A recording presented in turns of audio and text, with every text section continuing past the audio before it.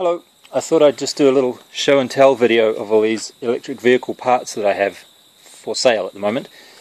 Some of you may know that I've moved back to New Zealand from overseas recently. The last time I lived in New Zealand was about 2008, and at the time I had been inspired by one Mr. Gavin Shoebridge from New Plymouth, a fellow Kiwi who had built himself an electric car, and I had lots of money back then, so I thought, oh cool, I'll try that myself. So I got together all this stuff, and I was right in the middle of converting one of these Peugeot 205 hatchbacks, and I'll put some photos of that I have from 2008 in the video, hopefully, if I remember. And I had the engine out, and I'd changed over I'd had this block made up to fit the motor onto the gearbox for that, and it was all ready to go. And I think all I needed extra was batteries and cabling for the batteries, and I also had not organised any mounting for the batteries, because the batteries are going to go in the back and sort of under the back seat as well. So I hadn't got around to that, but then I moved back to Japan, and Japan is not really a place for doing this kind of thing, and I couldn't take it with me, so I just put it into storage. And now I don't really have that much money anymore not enough money to finish this project anyway. So I'm thinking of selling it, because I've become interested in RC model stuff, which is a lot cheaper as a hobby. So I thought I'd just have a look at this stuff and show you what it is, because another thing that happened since 2008 was I've started making videos about electronic stuff, so I thought the people that subscribe to my YouTube channel might be interested to see this stuff. So what is this? This is a very, very heavy, about 50 kilos or so, 9-inch brushed DC motor. New, as in it has never been turned over, but it has a bit of wear and tear just from being carried and moved around. This tape is on here just to stop little bits of dust and stuff getting in while it was at the machine shop getting this plate made. Hopefully you can hear me. Where's the microphone on there? That's the microphone at the top, isn't it?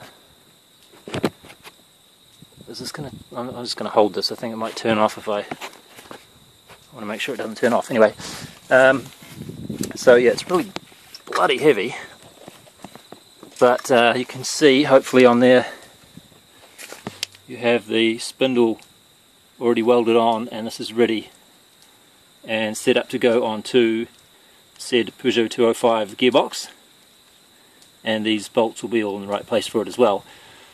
Now I read that you can also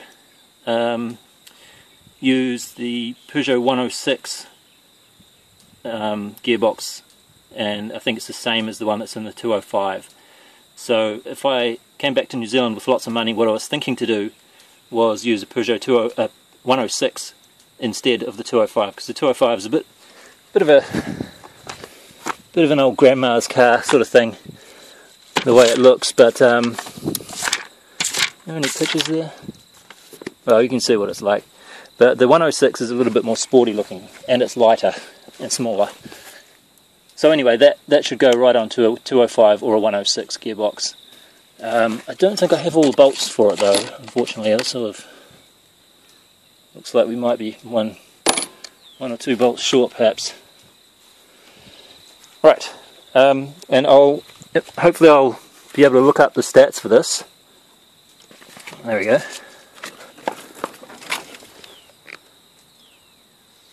So it is a ADC 203/06/4001 and 72 to 96 volts DC. Not sure how much current it can pull, but I'll overlay the stats for this on the video when I'm editing it. Right, so I have a bunch of other things to look at.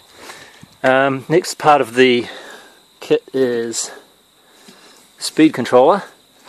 This is a little bit different to the speed controllers we're used to for our quadcopters, isn't it? So this is a Curtis speed controller, pretty common actually for electric vehicles as far as I can tell. It seems like every second EV conversion has one of these. And this does 96 to 144 volts, and it can handle up to 500 amps. A little bit more than your average RC. And there's really nothing much no connections on it apart from these ones here, and we just have I think there's this is the controller input, so I think there's like potentiometer and maybe also a switch. I'm not sure why there's 3 of them there. I can't really remember what each of these terminals is for, but then we have 2 terminals here for, actually might be 2 terminals there for incoming power and 2 terminals for outgoing power. Well, it'll be one or the other. So all this does really is just turn the power on and off very, very quickly. And you can see, I'll put a link to Gavin's original videos where you can see him driving his car, and you can hear a high-pitched whining sort of a noise, and that's coming from this being switched on and off so quickly.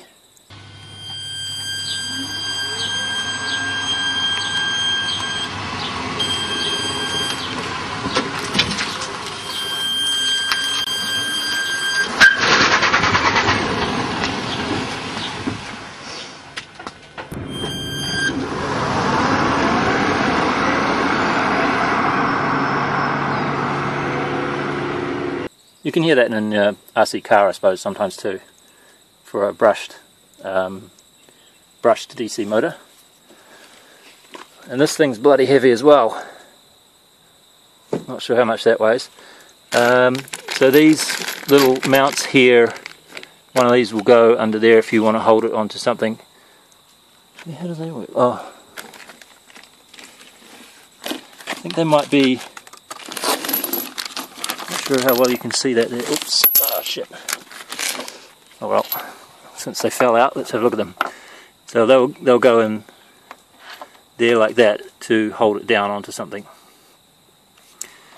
And you would want to hold it down onto something like this. I probably could have bought this much cheaper locally. I bought all of this stuff, had it sent over from the United States actually. So I probably could have got stuff like this cheaper locally, but this is just an aluminium sheet in the same sort of size that you could put under there as a heatsink.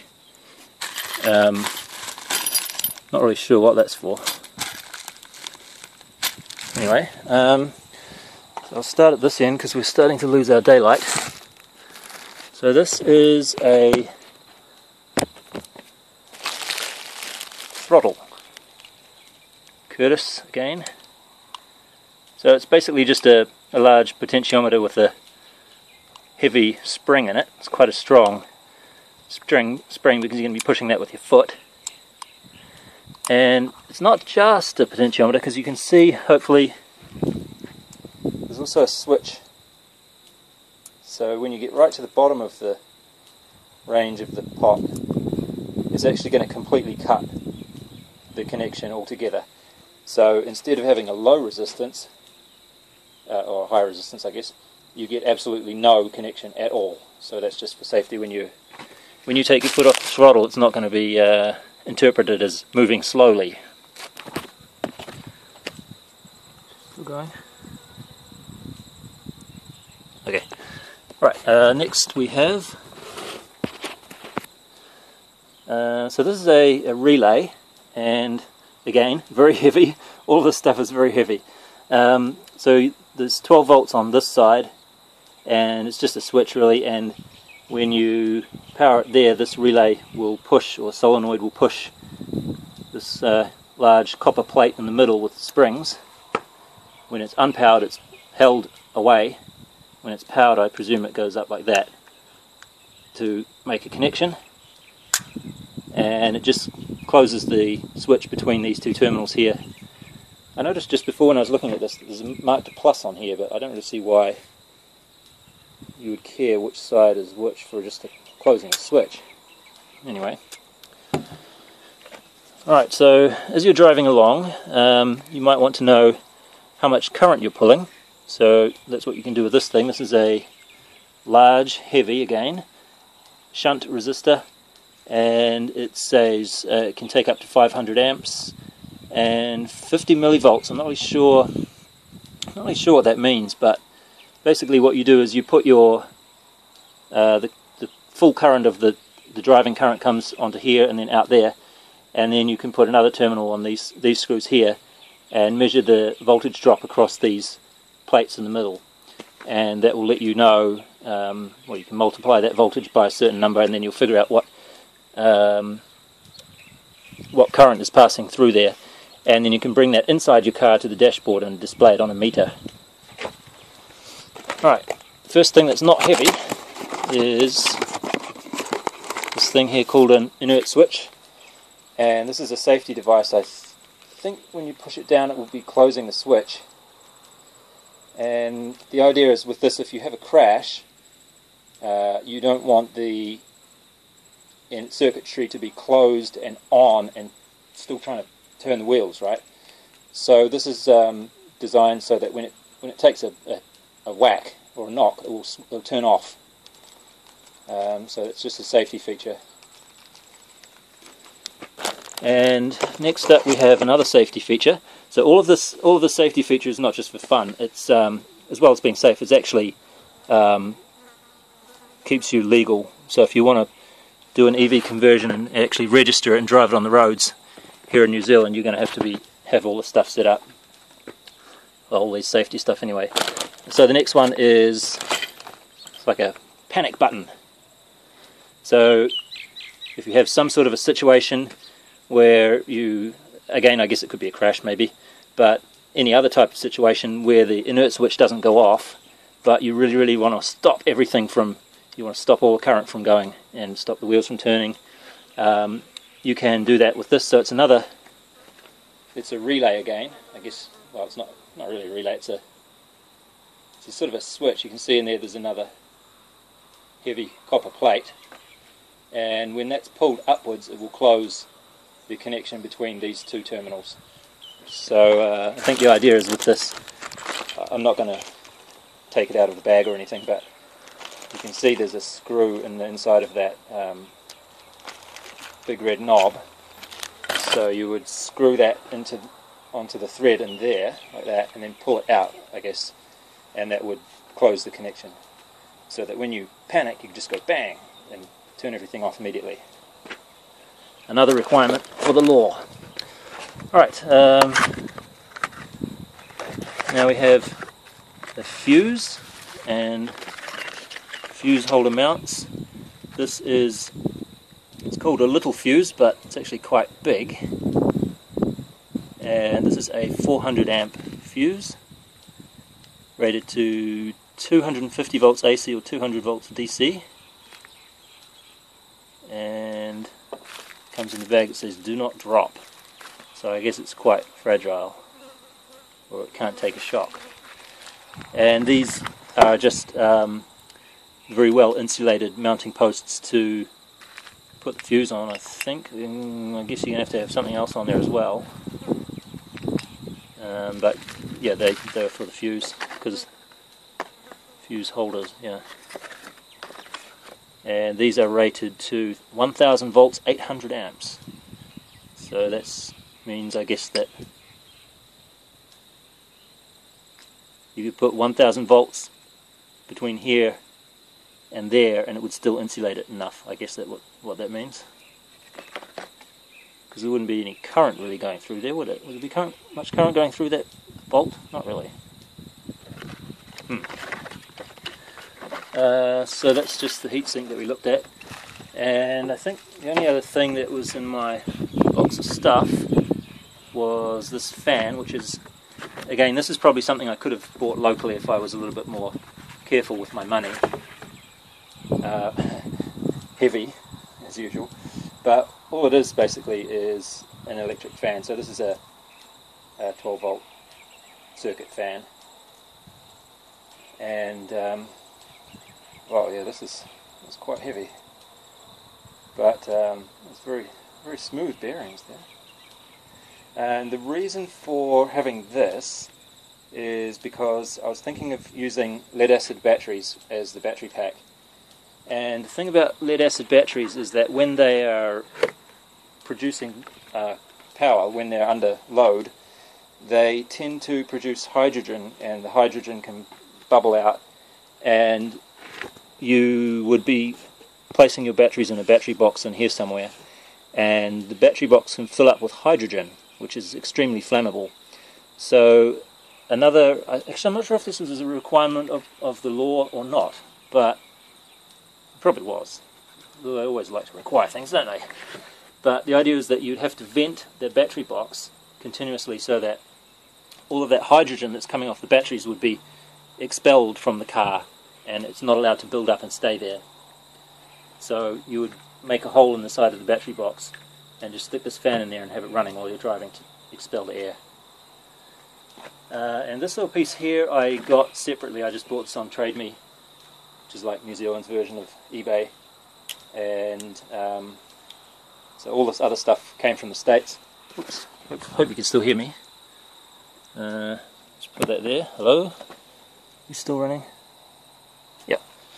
So this is called a turbo timer, and I think people generally use it to keep the power on their turbo fans after they've stopped the engine.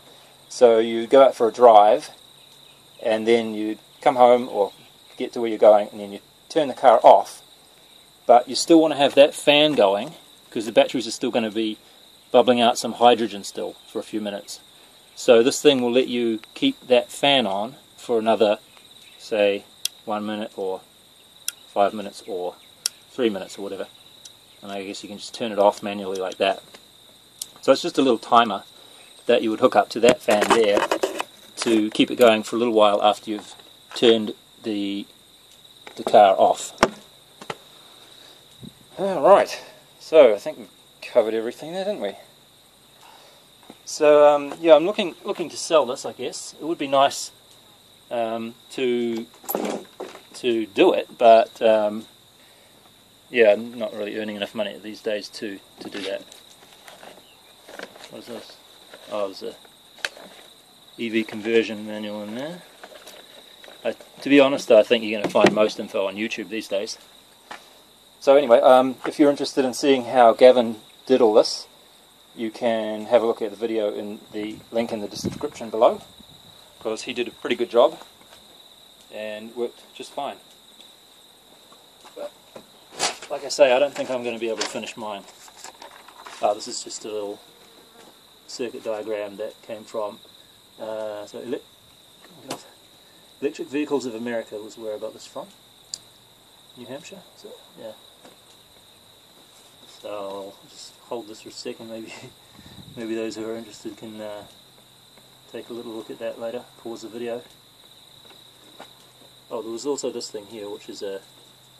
So this is a fuse for the 12 volt circuit, I think. 12 volts, 30 amps, 40 amps.